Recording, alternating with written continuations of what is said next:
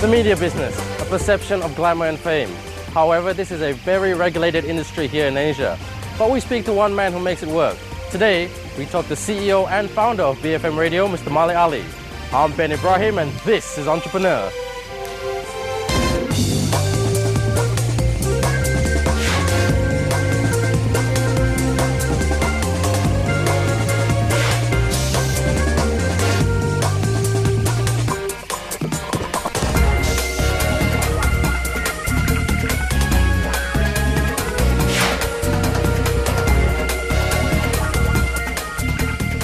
Hey Malek. Hi Ben, how are you? Hi, welcome to BFM. Thanks very much, thanks for having me.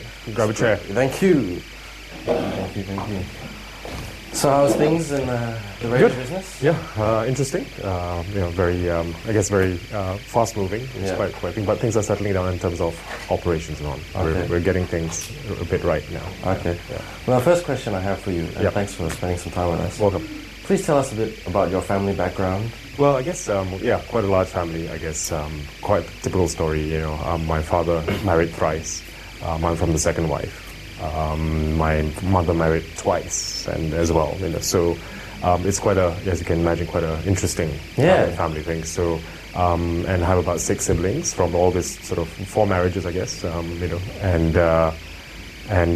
but interestingly enough, it was quite a lonely childhood because, from children from the family from the first wife, all have grown up, went on to university or college, whatever it is. So I grew up pretty much as an only child for a long time. Did your family instill any work ethic into you, or is that something that you found yourself? I think it's weird. I think some people said that. I remember my father was traveling a lot. Pretty much left me to my own devices. But there was it was a natural instinct just to. I remember getting textbooks from school. On the first day of term and piling through them in the first day and finishing them, writing all the exercises and all that. And there was time to play. So, I mean, that was, so it was an odd thing. There was really no, there's some discipline by my stepmother in terms of just like, don't cut the cat's whiskers off, things like that. Don't iron your own clothes and burn a hole in your shorts. Those kind of things. Right? Was it true as a child you loved media? No, as a child. Media only came, I guess, when at university level. When I went to the UK and suddenly realized this great radio. Having said that, I used to remember at the age of probably 8 and 9. Those days, I remember FM radio was like only started at about 2 in the afternoon.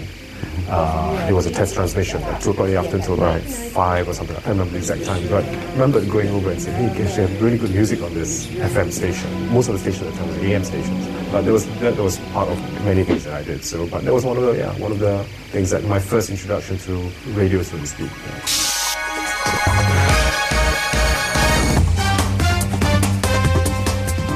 Never, ever thought that he would be in the business that he is right now. I mean, after university, he did law at university, right? I mean, thought, okay, being a boring lawyer, he will become a lawyer for the rest of his life. But then we found a different side of Malek, and this was the Malek that was jumping all around. He did the law, then he did his MBA, then he did some consultancy, and then he worked for a few corporates and companies, and finally, I guess he just found his true calling in life, which was to be really an entrepreneur. On to academic pursuits. You're a very intelligent guy, but why the LLB? Why law? Well, law, actually, is to improve my English. Right? First, I guess I was doing it vicariously for my father. He wanted to be a judge, but the Brits, when they asked him why do you want to do, he applied for a scholarship to do law in England, and they asked him why you want to do law, Mr. Ali, and he said, well, I want to seek independence for my country. So he says, Mr. Ali, there's the door, right? So in a way, it was kind of like him vicariously sort of going through me and saying, all right, well, why did you do law? It's a good start. And it worked well for me as well. So I think that really helped. And I thought, well, this is great. And it was pretty interesting. Criminal law is the most interesting thing to learn. Contractual law, probably not. Now, at university, you love criminal law.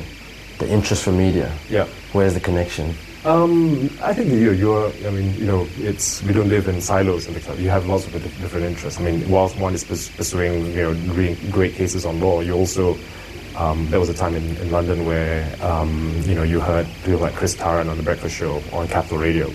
And when you listen to, you are open to all kinds of influences, be it culture, be it academic and all that. So radio was part of that cultural influence that I sort of thought, my gosh, this is fantastic. This is something that made me wake up in the morning, that made me laugh a lot, and a huge emotion.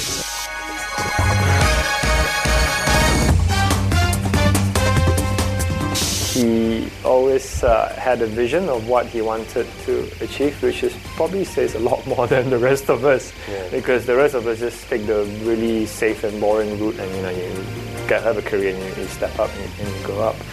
But he just went for what he believed in, what his dream was. Basically, he's living his dream, which is probably more than what you can say for a lot of people, right? Now, from business school, you went to consulting, and then you went to mobile marketing. Tell us about your time there and what you learned and how you applied it to the BFM business. Okay, consulting, I guess, consulting is always about finding out what the client problems are, where they are, analyzing those problems. But first, the critical thing is, what is the biggest issue hitting the mind of the person who needs consultation, right? The client. What is their biggest bugbear? What is their biggest issue? And guess what?